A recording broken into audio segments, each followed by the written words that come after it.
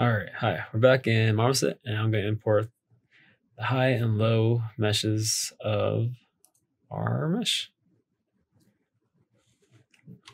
These are the more perfect versions I've made for the project.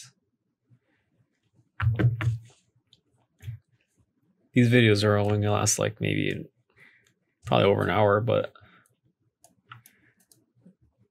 it takes a lot longer than that to make these nice. So here's your low. Let's look at our high. That's funny looking. You see the detail, all nice and stuff. All right. So again, we'll bake.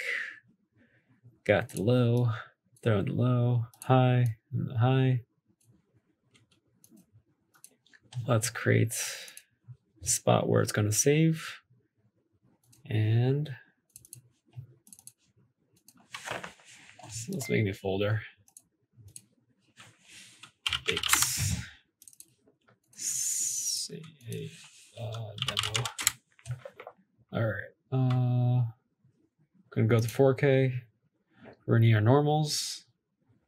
Let's throw in our AO2. Press configure.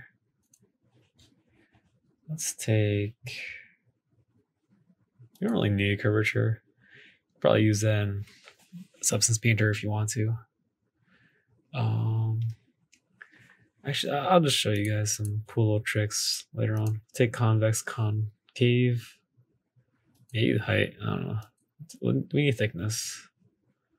We don't need that.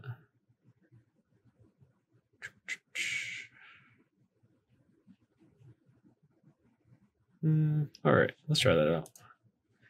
So let's bake.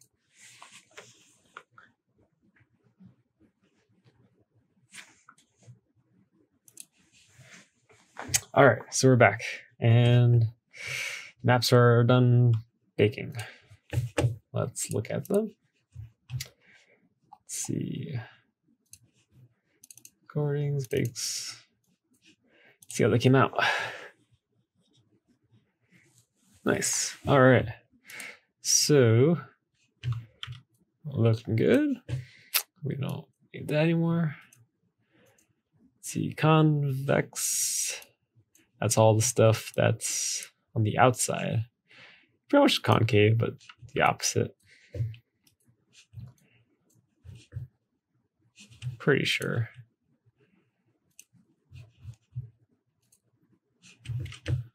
Let's see.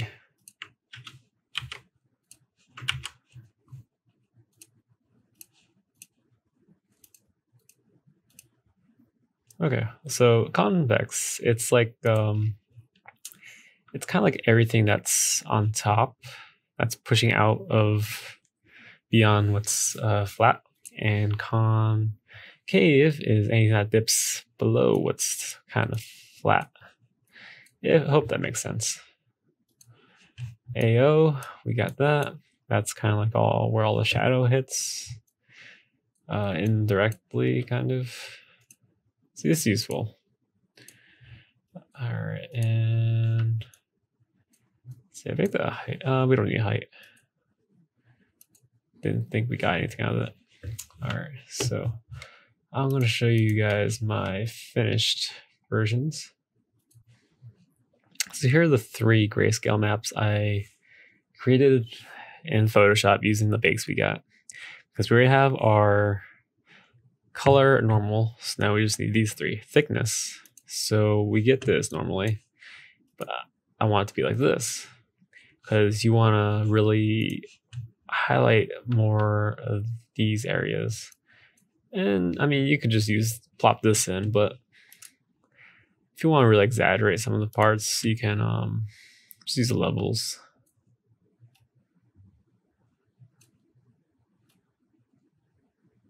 And just do it till you kind of find what you like.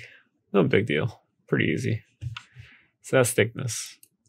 So what we use for subsurface scattering in our material in Unreal using that project we have. All right, let's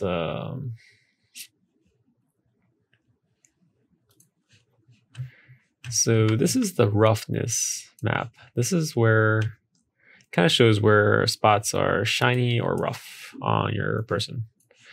So for this, let me clean it up a little bit. Oops, I guess not. All right, so do that. All right, so let's work backwards. What I did was I took my AO and did the levels on it. So now I gotta have a nice space gray color. I inverted it because what we need is the pores to be more white. The more white it is, the more rough it is, because the pores are rougher. So I inverted it. See how the pores, AO catches all the pores. So levels, invert. Yeah, you just kind of feel, you know. Let's see. Then I threw on a black fill layer, turned it down to 75% and multiplied it because that value I had was a little bit too bright. So toning it down using this layer helped. Let's see, so now let's see what I have.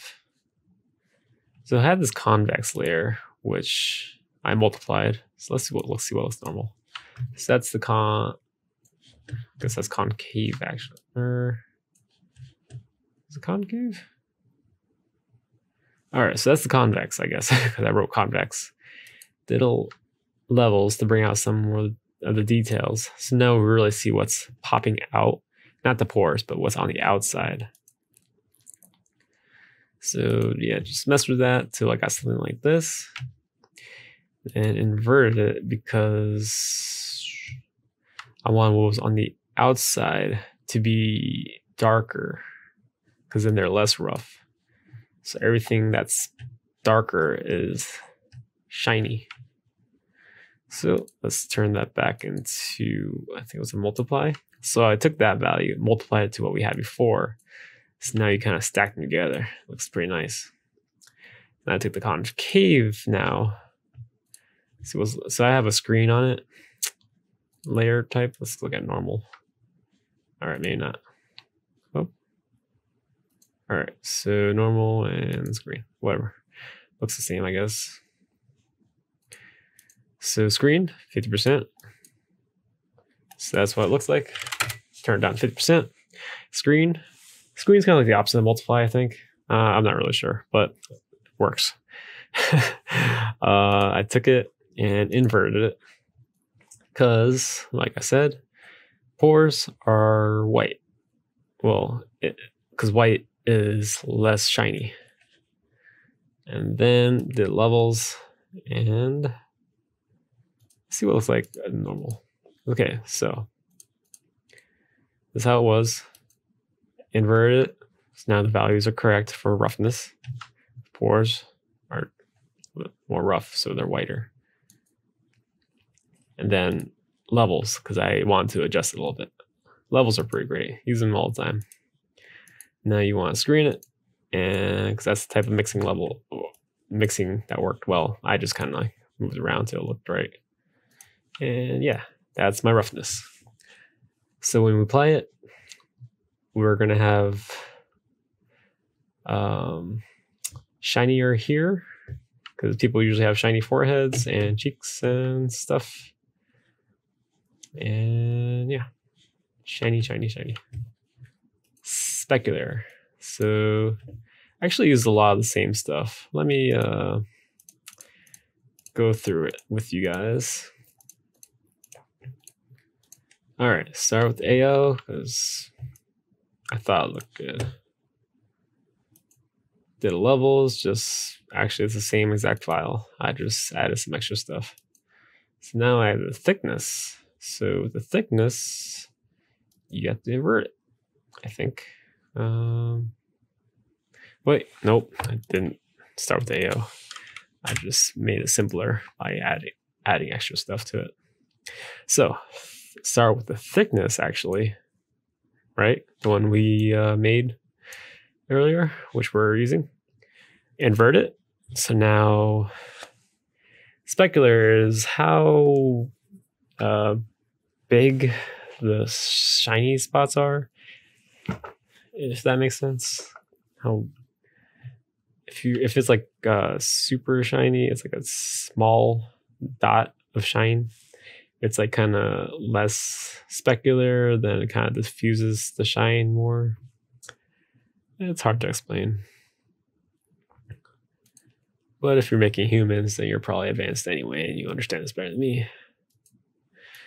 All right, so we're gonna invert it because we want these areas to be darker, because then they'll be more specular.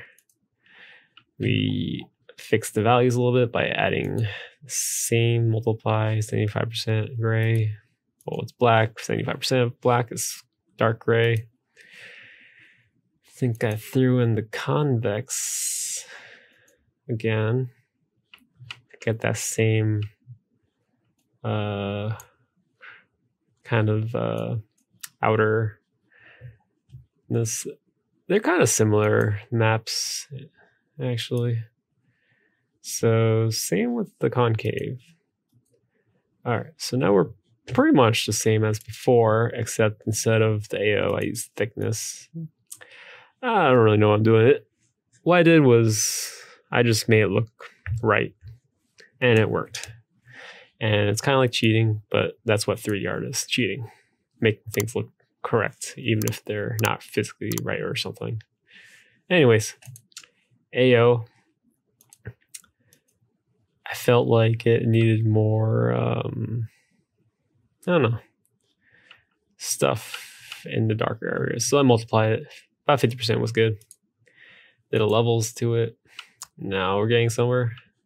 Spreading out a little bit more. See how, get a little more, pulling out the values. And then we invert it because we wanted these spots to be extra shiny. Got a nice shine on the forehead because that's where people get greasy, their foreheads. Where you get pimples on your forehead, on your nose too. All right, so now we have our specular, our rough, and our thickness. Those are our 3 grayscale maps we'll need. Now we have all 5 maps required for Unreal Engine, and we can finish up our character. Or we can move along to the next step.